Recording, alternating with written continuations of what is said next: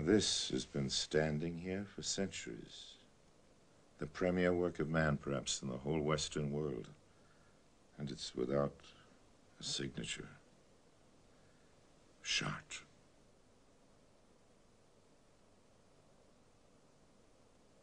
A celebration to God's glory and to the dignity of man.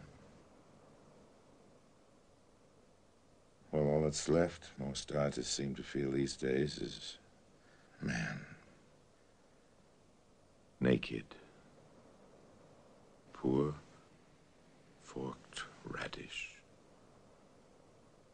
There aren't any celebrations. Ours, the scientists keep telling us, is a universe which is disposable.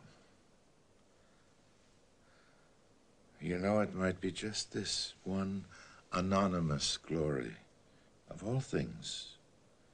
This rich stone forest, this epic chant, this gaiety, this grand choiring shout of affirmation, which we choose when all our cities are dust, to stand intact, to mark where we have been,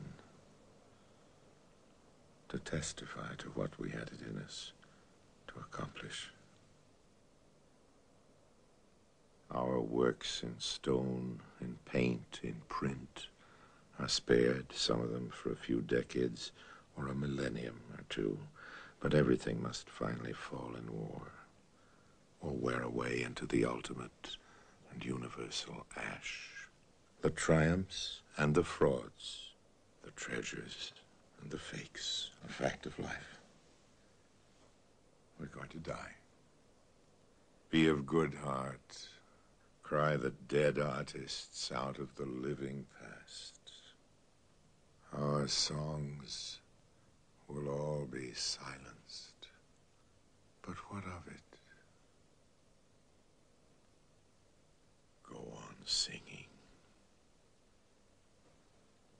Maybe a man's name doesn't matter all that much.